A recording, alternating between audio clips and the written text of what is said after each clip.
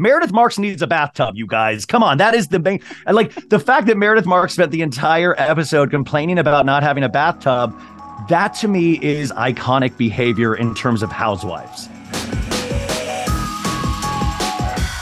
Today I've got with us Ryan Bailey of So Bad It's Good with Ryan Bailey. He is a pop culture guru and he's here now with us on Pop Culture. So what a perfect fit. Welcome, Ryan. Wow, a guru. I mean, that's so close to like cult-like figure. And I've been watching so many cult documentaries that I'm scared to even be called a guru. But thank you so much. Oh my gosh. Well, I hope you've dove into the Mother God saga because wow, that took up my whole weekend. I've been drinking colloidal silver ever since I've seen it. Can you imagine? Like she turned blue on that. It was wild. Yeah, I tried to get people into it, but they saw the first 2 minutes. They saw the blue face. They said, I'm out. Wait, but what does that say about us that I saw that and I was like, I'm fully invested now? Oh, absolutely. The phone went down at that point. Said, I'm in. Well, I'm here to talk to you about everything pop culture today, but I first want to hear about you and how you got into pop culture. Was this something that was in your blood, or was there something that specifically kind of sparked your interest? Well, listen, I grew up in a small town. I mean, Olathe, Kansas, I grew up there. And, you know, we were on this block with a bunch of kids. It was a really amazing way to grow up. But a lot of the guys liked sports and all the girls on the streets loved music and TV and movies. And I just kind of more loved the girls and their tastes and things of that nature. And it's always been that way. So, you know, you're not exposed to tons of that when you grow up in a place like that. But I was so addicted to like Entertainment Tonight, Access Hollywood, anything that I could get my hands on. And the dream of just there was a place called Hollywood out there. You know, you would see it on Entertainment Tonight and you would see that Hollywood sign. And I just thought everything about it was so magical. And I love the fact that these things were being made, that the behind the scenes things. And this is kind of pre-reality television. Like that got added into the mix a little bit later, but I just thought it was the most magical thing ever. And it was one of those, you know, kind of soothing things for me, even as a kid, to just plop in front of the TV and just kind of go away, disassociate, which a kid probably shouldn't do, but I would. Yeah. But it was just those kind of like movies, TV, music that turned into my sports. Like even watching Housewives today, I mean, that to me is how my guy friends react to their favorite teams, but it's always just carried over. And I get such great joy out of all of it. And there are so many of us that get great joy out of it with you because So Bad It's Good is fantastic. And there's so many episodes. I have no idea how you do it. Yeah, it's wild. Yeah. How do you sleep? Yeah. I don't. It's really good. But by the way, when you do something that you love, I was always told this because I've been an actor for a long time. And one of my acting teachers, Leslie Kahn, used to say, you know, like it's that old adage of if you do what you really love, it's not work. I mean, the hours that you put into it. But at the end of the day, I still laugh. Like I was talking about last week, I had to read the Situations book for an interview. I had to watch a docuseries for an interview, and I had to watch all the Housewives. And I just sat there and I got stressed for a moment. And then I laughed. I was like, this is the dream. Right. You've reached the pinnacle of having to read and watch these things for your job. So to me, I truly get it's the best part of my day doing anything involving this show. Oh my gosh, absolutely. The homework for these kind of jobs is delightful homework. Yeah, it really is. Well, and the podcast has grown so much. Now you're part of the Betches network. Amazing stuff. Tell me a little bit about how it's grown and how you've grown with it. Well, I mean, listen, I started this about 4 years ago. It was like right around the pandemic starting. And I had a whole different career. I had worked at this acting studio for 13 years. I'd been on The Office, How I Met Your Mother, Criminal Minds, voiceovers, commercials. But it was one of those things that it was like you weren't the captain of your own ship. You were kind of dependent on which audition you would get, and would usually be like barista worker, like here's your coffee. And those things, it's a really hard life, but I always loved watching reality television. I always loved this. So it was kind of this natural progression of starting to guest on other people's podcasts that did reality and then thinking, could I ever possibly do this myself? And it started, I started it. And then during the pandemic, it kind of really started to take off. But I made it like a variety show at first, where I would do 6-hour episodes once a week. And so I would do like 2 guests. I would do my mom and dad. I would do comedy bits because I grew up on like drive time radio. And that kind of found a little bit of an audience. And then I was able to get acquired by another company. But the thing is that I had my eye on Betches.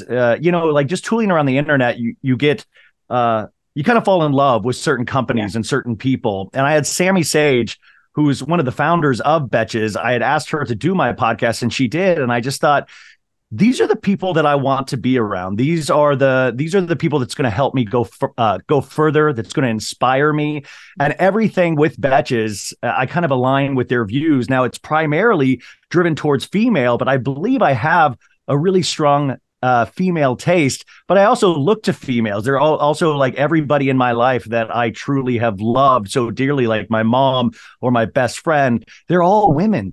And I don't want to be the head of the table, but I'm so excited to be at the table. And Betches has been so amazing because I just really wanted to be a part of a team. And that's what they have there. Like everybody there is just working and they have the best sense of humor. I was able to visit the office a bunch in the last couple of months.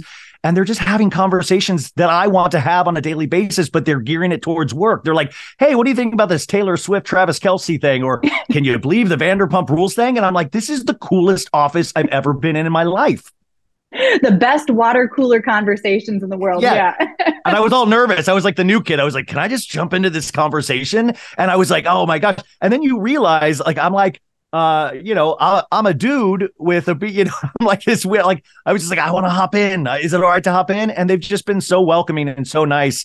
And their reach is really insane what they've managed to do since they started this company. So I'm really privileged. And I kind of shout it out on every show because it's a pinch me moment to be with a company like Betches.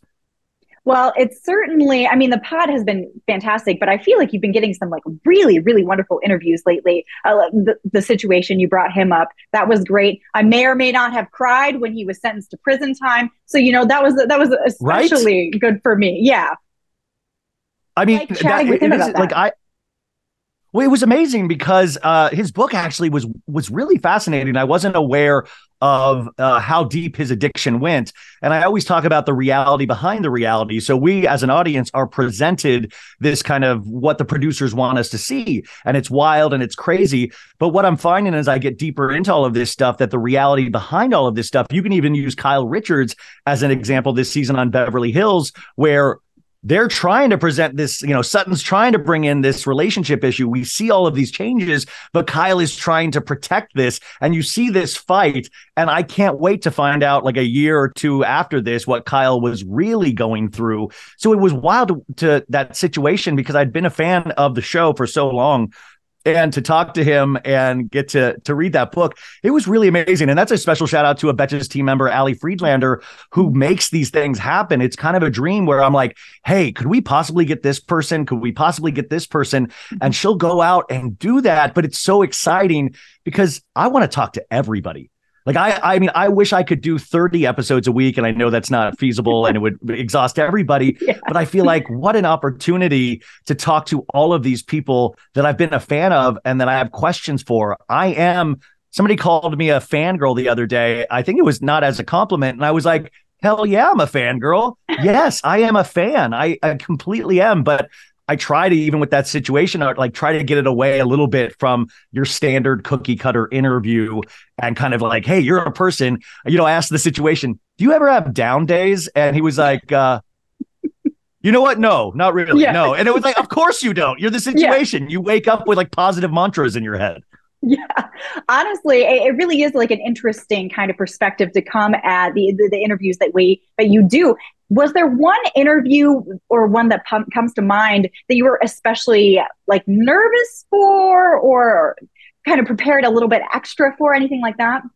This makes me sound like a real dork, but I get nervous for all of them because I truly care. But it's one of those things, like I'll prepare for if you have a book, I'll read the book. If you have a series, I'll watch the series. Like I'm about to interview this lady who directed this docuseries called Let Us Pray that's on Max right now, ID Discovery. Great. It's really, really intense. And it's a whole different kind of thing because you have to switch your head from like the insanity of reality television to a very true story about fundamentalism and church. And it's so amazing because I get to go and then research that. And then as a viewer, ask those questions that I think we all want to know while we're watching these shows. and you're always trying to do a service to the guest to try to make them look the best they can possibly. But I would say, like, this is before Betches, but I remember it was like not last January, but the January before, I interviewed Tom Sandoval, and I had been friendly with Tom and Ariana, and he wanted it at their house. And I was like, okay. And I was so nervous for this one because I really wanted it to be good. And I really believed in Tom. And I got there and I mean, and Ariana's there when I got there, and it turned into like a 3-hour epic interview because he brought out all the props. He was playing trumpet. I finally had to say, I got to go, man. Like, it's 2 a.m. and cause he wanted to keep going. But it was one of those things of like, this is such an adventure and everybody does have a story. But I think if I ever talk with Tom Sandoval again, I would be insanely nervous for that one, just because I would have to be honest with how I feel. I try to be honest in the show, whether that hurts a housewife's feelings or not. Right. But I think everyone has its kind of like little spine tingly nervous thing, but it's really exciting because once you get past that first minute, it's just a joy. Right. Then you can relax into it. Is there anyone that you are really putting out there, manifesting, someone that you haven't interviewed yet, someone that you really want to talk to? There's so many people, but I would have to say Andy Cohen is somebody that I just admire so much in what he's built. There's only a couple people in history in terms of pop culture, I mean, more than a couple, that have actually created a genre, that have created like, I wish Andy Warhol was still alive today to actually watch The Housewives, because I think he would dig it so much. And I just think, it's so interesting that Andy was able to be right place, right time, push this idea through, and to see what it is now, on top of just hosting Watch What Happens Live, being a father, writing books, doing Radio Andy. There are so many things, and he really is the ideal, I mean, there's so many people I admire, but I would just love to pick his brain, not even about housewives, but just about how you do this. What's your mental state at any given time? And when you have so many opinions thrown at you, and also the internet being so prevalent now with all of our opinions thrown in, how do you cut through that noise and still hold true to your vision and what you think is right and push that forward? And so but I will say, Betches also has one of the most amazing Bravo podcasts out there already, Mention It All by Dylan Hafer, who I extremely love. He actually just talked to Ariana. So it's one of those things where I think we're a good 1-2 punch when it comes to Bravo, but it's exciting to be able to talk to any entertainment figure. Like, I want to talk to Tom Hanks. I want to talk to the lead singer of Counting Crows, Adam Duritz. Adam, if you're listening, please, let's talk about A Long December. Adam is our number one listener, so All right. Woo. Well, I mean, you brought this up, so we've got to talk Bravo. I'm such a Bravo fan, obviously. I know you are too. What is your favorite show that's either airing right now or is, about to air, just ended, that kind of thing? Well, right now it's got to be Salt Lake City. It's, Beverly Hills is getting there as a close second. But I think what Salt Lake City did this season is really unheard of, because none of us were expecting it to be a good season. I thought it was such a mess last season with the Jen Shah of it all. And I thought it was this, Jen Shah always tried to throw everything at the wall and see, try to see what sticks.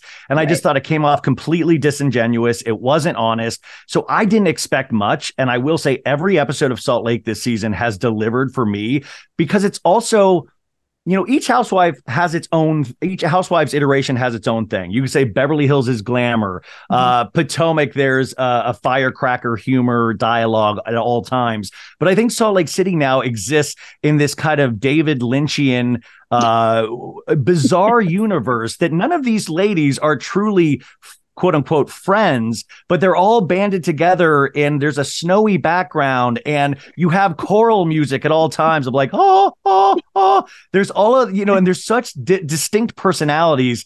Like Lisa Barlow, people might dislike, certain actions she takes, but she's unapologetically herself. And I think that is what people respond to on these shows, even like Sutton on Beverly Hills. I mean, she brings out a joint at this last dinner party, but you're like, oh my gosh, I truly believe that people like Sutton exist. I truly believe Lisa Barlow exists. No matter how weird she acts, I believe that's a real person, for better or worse. And that gets me glued to the screen. And for me, Salt Lake, every week, I look forward to it. So do I. And I also was not expecting to like this season, but did you expect Monica in those first couple episodes to be MVP, releasing her own mugshot? Iconic. Isn't it great, though, when you see, like, we talk a lot about first season housewives, and this is what I'm talking about in terms of sports. It's like now I'm like, her rookie season, she's coming up to the plate. Monica's great. I always say on the podcast, she's all colors of the rainbow. Like she contains multitudes, and some of them good, some of them bad. And I'm so excited because I know we'll now be guaranteed a second season with her to really delve into, wow, she cheated on her husband with another family member. Wow, how did she get under Jen Shah's wing? Oh my gosh, she did release her own mugshot. I want to delve in deeper to all of those stories. So I think that is very unique for a first season housewife, because a lot of them either sit back and they wait for the second season to start bringing a storyline, or they throw everything at the wall and it's really awkward. And the audience is a little kind of like Noella from OC. Like she gave a lot of moments, but almost too many moments for a first season housewife. But Monica, for some reason, I think it's because it's that group of ladies has kind of cut through that noise and has really become a fan favorite. And I'm not saying she's perfect. I'm saying a fan favorite, even with, like, she probably did a lot of very bad things that are going to be released in episodes to come. Yeah. But still, the desire for her to share that with us is wild, but it's also great for the audience. The fact that we have so much going on this season, that the Bermuda thing, just no one even really knows what that is. No. That's wild to me. But isn't it great, too, is that we don't even really care? Like, I'm like, oh, we'll see it when we see it. We've got enough to focus on right now. Meredith Marks needs a bathtub, you guys. Come on. That is the main. And like the fact that Meredith Marks spent the entire episode complaining about not having a bathtub, that to me is iconic behavior in terms of housewives.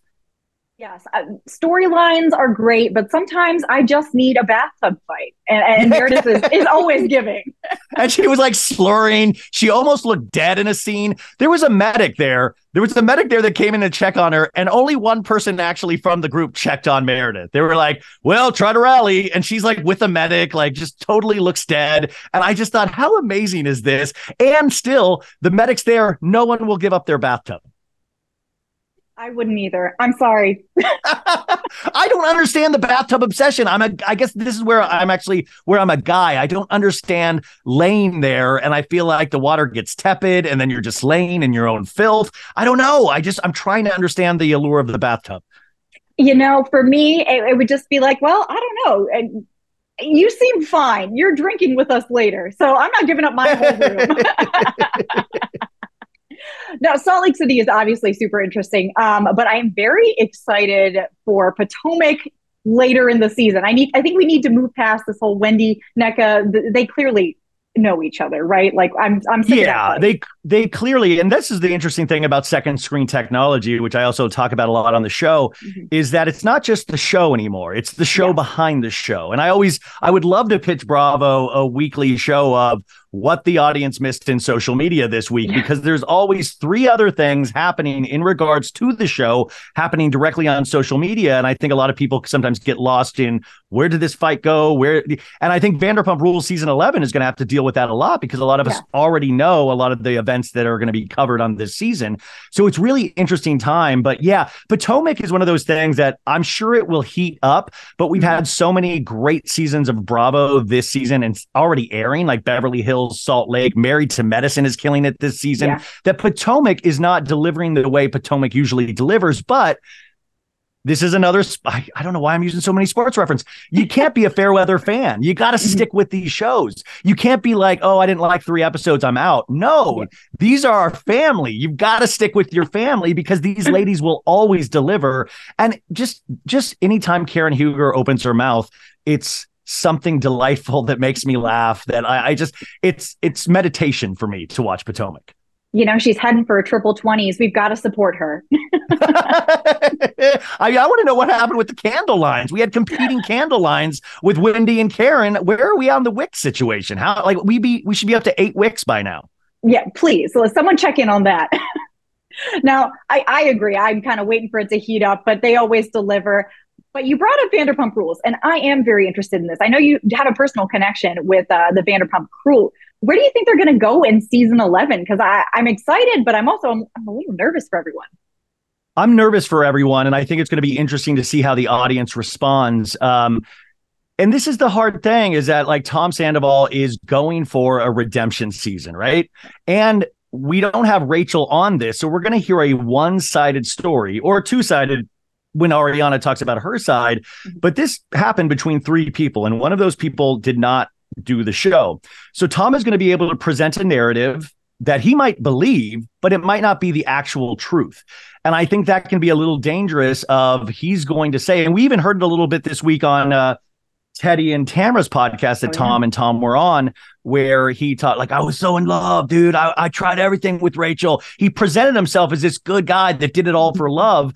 And I just imagine if we heard Rachel's side, it would be a little bit different. And I think it's interesting because if we're going to see a whole season of Tom still not really accepting responsibility for his own behavior, I think the audience are going to rail against that. The other thing that I'm looking out for, which always frustrates me, is potentially turning Ariana into some sort of villain because she got great success from this. And I think it's so interesting, you know, Ramona Singer's line of, like, you don't support other women, is that I sometimes get frustrated and I don't understand, where I've seen it online where people like, oh, she's had enough. Oh, she doesn't deserve to be on Broadway. I'm like, what do you think Broadway? Yes, she does. She's a great dancer. She's a great singer. Broadway does stunt casting all the time. I think it's interesting that people only want women to have so much, and then they get too much and then they turn against them. And I always see that, well, I got cheated on. I didn't get Dancing with the Stars. Of course you didn't. You're not on a TV show. I think it's going to be interesting to see.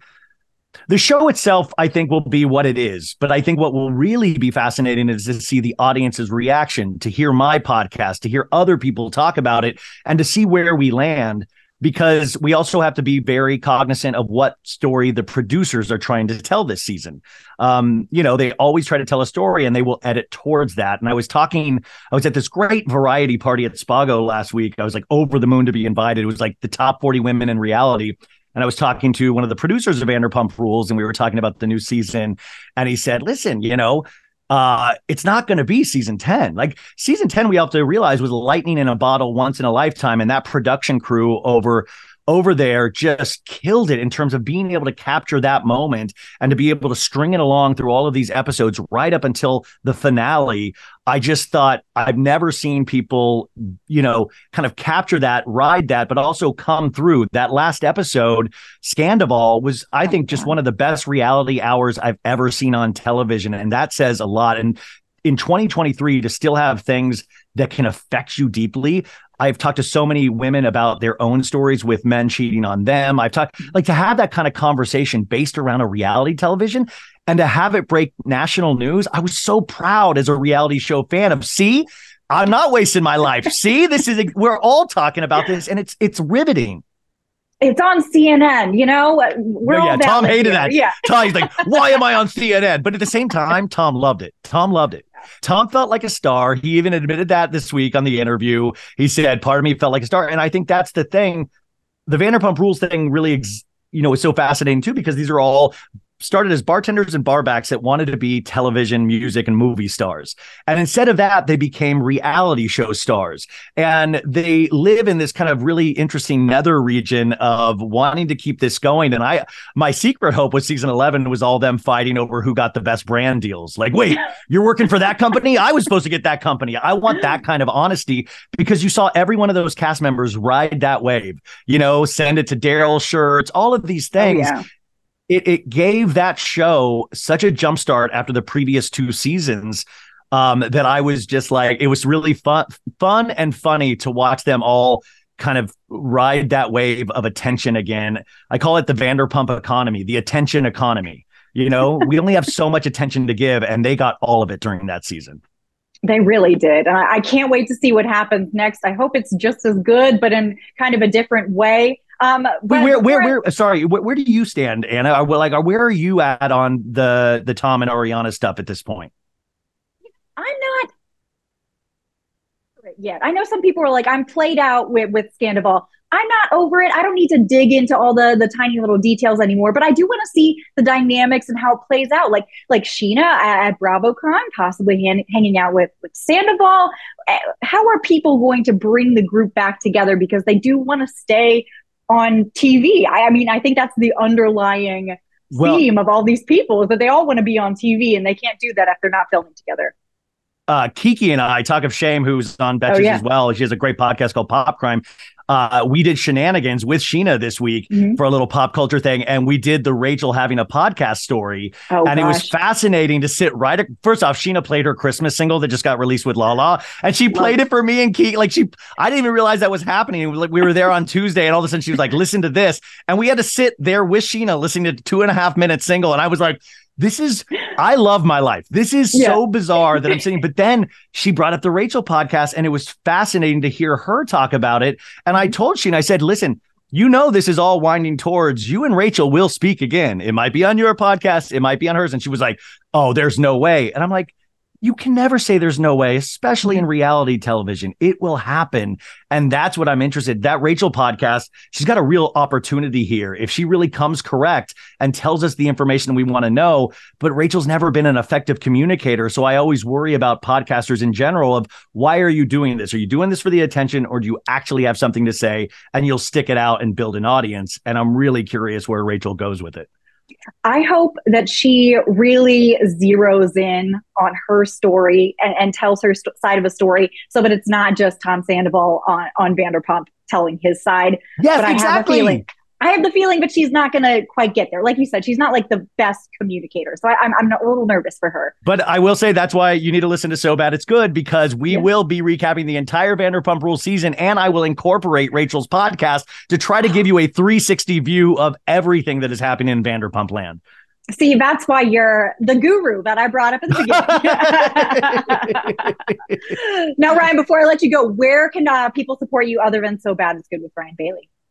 So Bad It's Good with Ryan Bailey is that's the thing. That is everything I want to do. You can follow me on Instagram. I make a lot of silly memes, but I will have some, actually pop culture information on there. We have the YouTube channel. I have a Patreon where I even do more episodes, which you don't need because you have so many free episodes, but we get even goofier over there. We have a Substack with holiday gift recommendations. There's a lot of places to support me, but I would just say the podcast, there's a lot of episodes. So pick and choose, read we do recaps. We do pop culture roundups. We interview great guests. And it's one of those things is, as Tom Sandoval says, dip in and see what suits your fancy. But I think there is something for everybody there. There's a lot of my own personal life that I talk about, going through grief, just losing my mom. Yeah. There's a lot of I have my dad on to talk about his process. So I always think about the show as a mashup song. Like it's like two things put together. So it's personal, it's reality, it's pop culture, it's all of those, because I think the listener and our listeners,